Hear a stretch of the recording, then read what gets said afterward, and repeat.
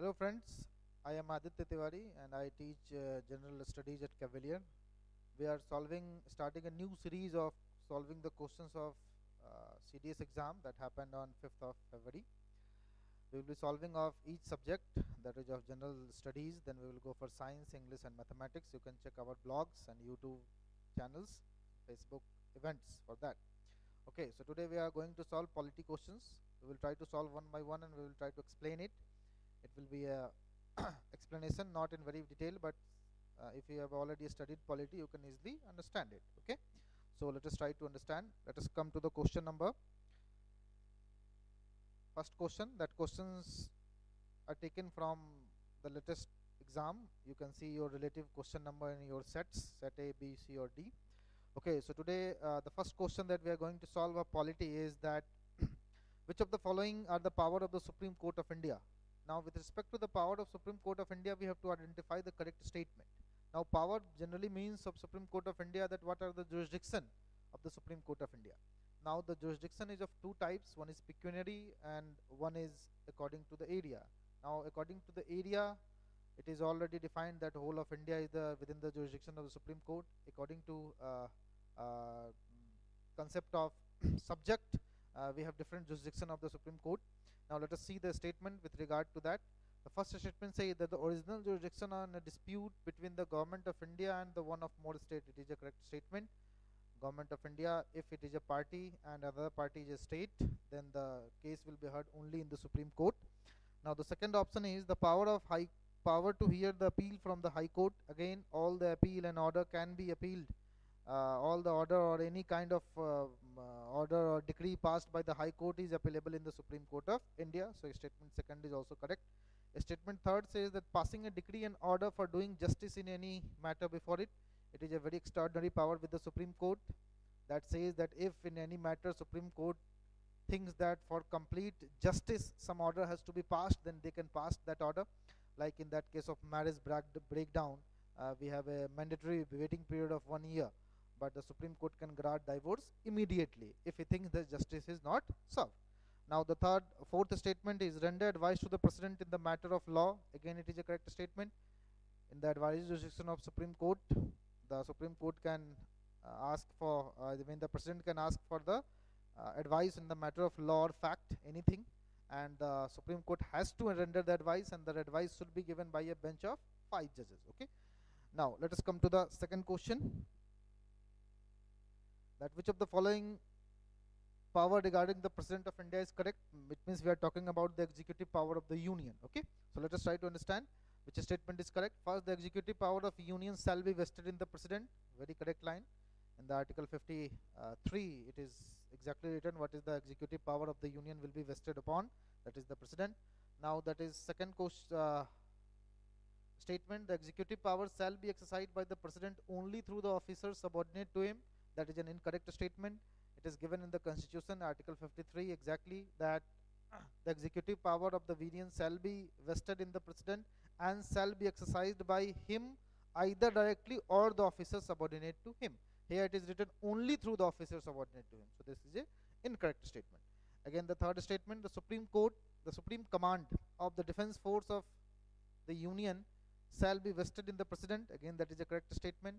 The Supreme Command of the Union forces shall be vested in the President of India. Okay, so accordingly option 1 and 3 is correct. That is option C. Now let us come to the next question. That is which of the following statement regarding Article 21 of the Constitution of India are correct? The first statement says that the Article 21 is violated when the under trial prisoners are detained under judicial custody for an indefinite period. Yes, right to speedy trial is a fundamental right that has been derived from a judgment of a Supreme Court, that the speedy trial is inherently within the meaning of right to life and personal liberty enshrined in Article 21. So this statement is obviously a correct one. Now let us come to the statement second. That right to life is one of the basic right and not even the state has the authority to violate that right. Again, it is a correct statement. You must have heard that famous Menka Gandhi judgment in which the Supreme Court said that it means that before Menka Gandhi judgment there was that a state can take the life and personal liberty if there is a procedure established by law. But Supreme Court read it that no, procedure must be just, fair and reasonable. So initially it was a right against executive. Now by that judgment this is a right against executive as well as legislative. So this statement is obviously correct. Now let us come to the statement number 3, that under Article 21 the right of a woman to make reproductive choices is not a dimension of personal liberty, it is a dimension of personal liberty. So this statement is in this sense this statement is not correct. It is not a dimension, but it is a dimension. The women have a reproductive right over her reproductive choices. Now it means that statement 1 and 2 are correct. That is option number B is correct. Now let us come to the next the next question that relates to Article 21A, that is the newly introduced fundamental right. Free and compulsory education should be provided to all children of age 6 to 14 years. That is exactly the same line of Article 21A.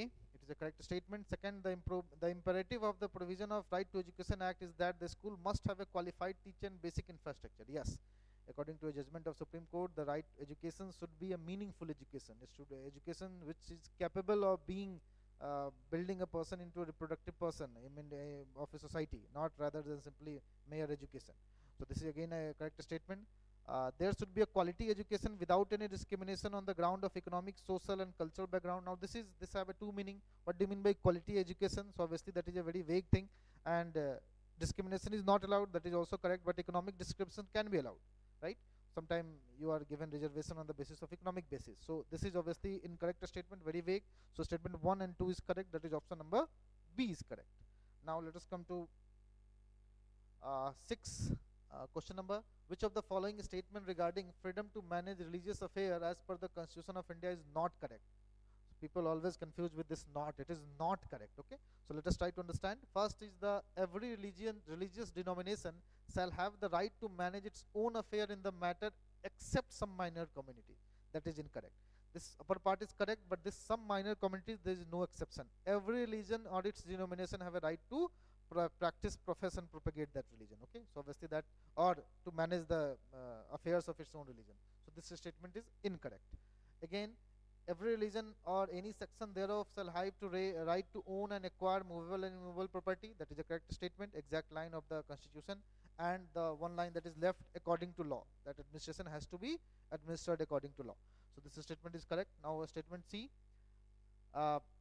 Also obviously this is which of the following is not correct. So statement first is not correct. So obviously by default all the rest three will be correct. Okay, so let us leave it to that. Now let us come to the next question. Which of the following statement relating to the protection against arrest and detention of individual under Article 22 is not correct? Again, remember it is not correct. Now what is Article 22? It provides fundamental right to a person who is detained or arrested. Now detention and arrest happens in two cases. First under ordinary laws and second under preventive detention laws. In the case of preventive detention laws, if you are arrested and detained, there is a 3-month time limit. After that there has to be a committee, a board of a retired judge of a high court. He will authorize the further detention. But when you are detained or arrested for an ordinary law, there is a time of 24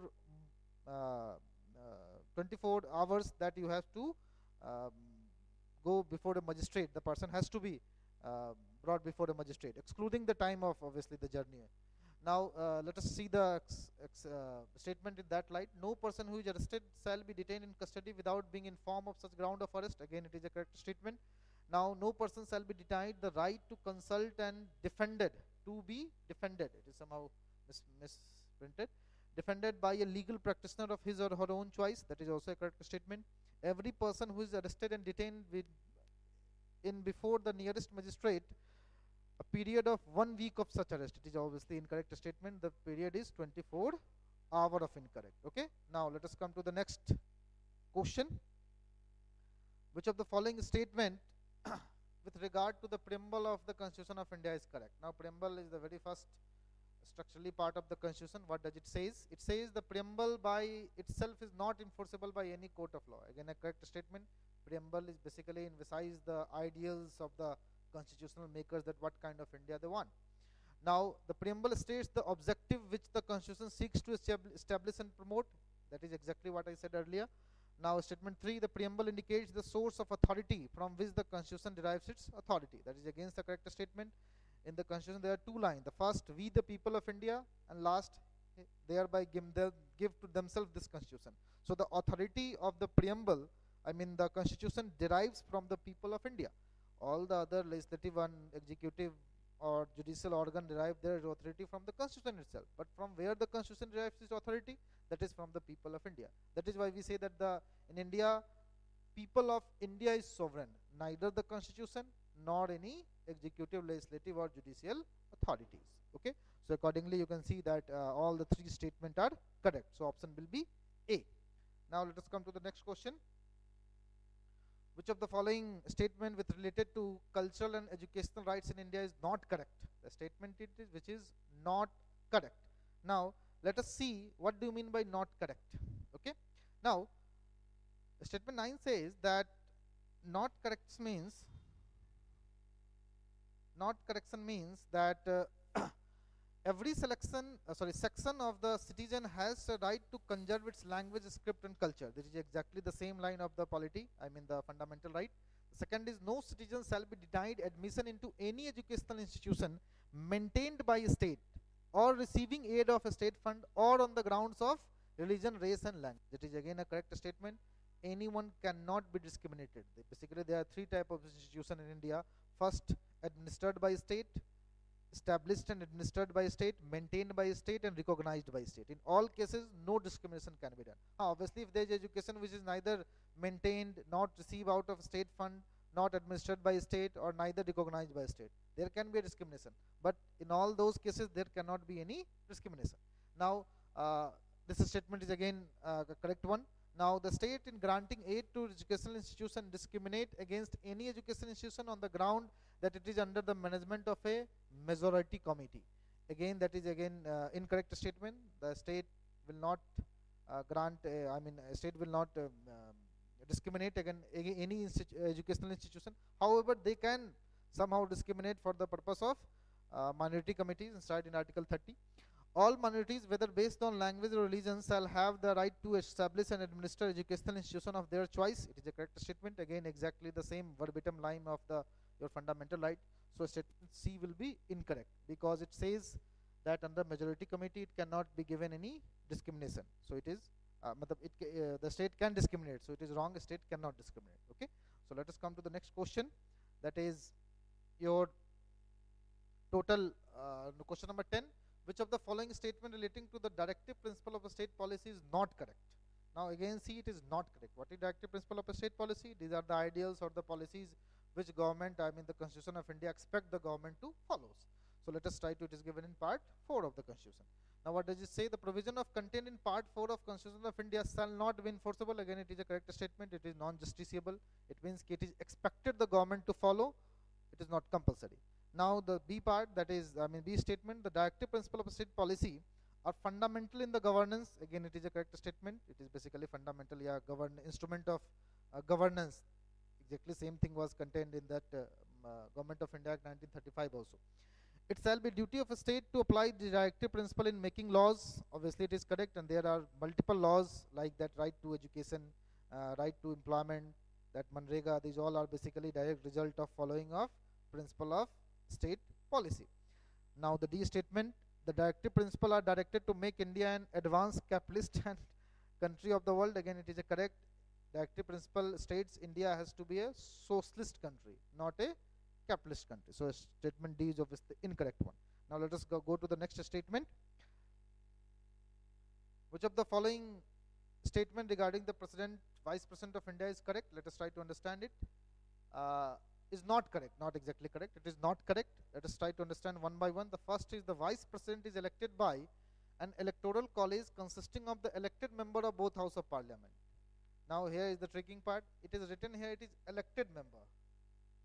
And when I taught you, the students which were here, I have specifically mentioned that all the members it is written in the Constitution. In the case of President, the electoral college will consist all the elected members. So first statement is incorrect. Okay, so rest obviously 3 will be correct. Let us leave it to that. Now let us come to next question, that which of the following constitutional authorities inquires and decides in the case of doubt and disputes arising out of election of the President and the Vice President of India. It is the Supreme Court. There is a specific article. If there is any doubt regarding the election of President and Vice President, the Supreme Court of India's decision shall be final. And there is one another subsection, subclause to that, that if the President of India's or Vice President of India's election is declared void by the Supreme Court, the work done by him shall not become void by that decision. Okay, that is also you should keep in mind. Sometimes they ask it. Now let us come to the next question. In the seats of Gram Panchayat, it relates to the problem of the question relates to the part 9 of the constitution that relates with the panchayats. What does it say? That seats in the panchayat are filled from the direct election from the territorial constituencies. Again, it is a correct statement. Similar thing happens in state also and center also. Direct election. Now the panchayats, the Gram Sabha is the body of person registered in a particular village area. That is again a correct statement. Next, the panchayat work on the principle of constitutional autonomy. Now again it is a doubtful one, because constitutional autonomy mean by what? Because all the power of panchayat are subject to the approval of a state government.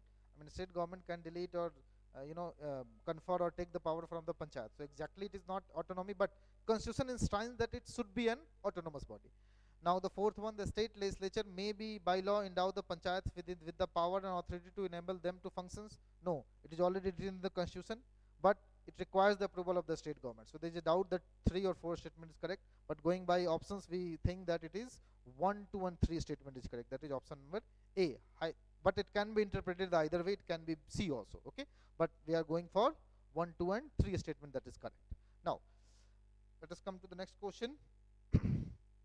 This is a current affair question, GST one, that also relates to polity but not exactly.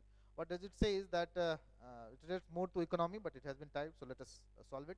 What does it say is that what is the following statement regarding GST bill? GST bill clubbed various taxes into one, and that tax is basically taken at the type of consumption, the point where consumption takes place, and the tax that will be collected will be distributed among the government according to the prescribed rate or process that has been given by the GST council.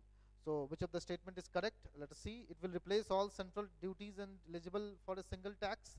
Obviously this is an incorrect statement. It do not concise all the taxes, few taxes. It will subsume central as well as state taxes. It is correct one. Second, GST will be levied on alcoholic liquor for human consumption with a uniform rate of 25%. No, alcoholic liquor has been kept out of the human consumption. For human consumption, the alcoholic liquor has been kept out. It is very politically connected, that tender of that alcoholic liquor. Petroleum and petroleum products shall not be subjected to the levy of GST. No, few petroleum products are subjected, few are not. So again, it is not a very very straight type option that you will have to analyze that whether it is incorrect or not. Okay, so let us go to the next question. That is SARC, again a polity question, that is world affairs.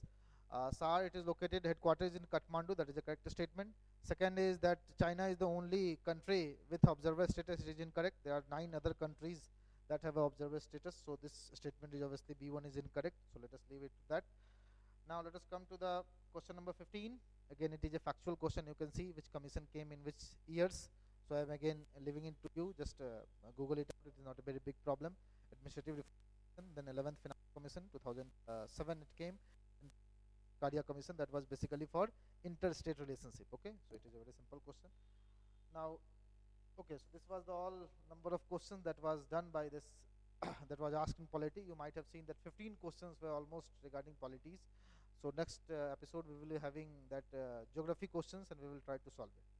So do watch our YouTube channel, and the address is right below in the screen. You can watch it. Okay, thank you very much.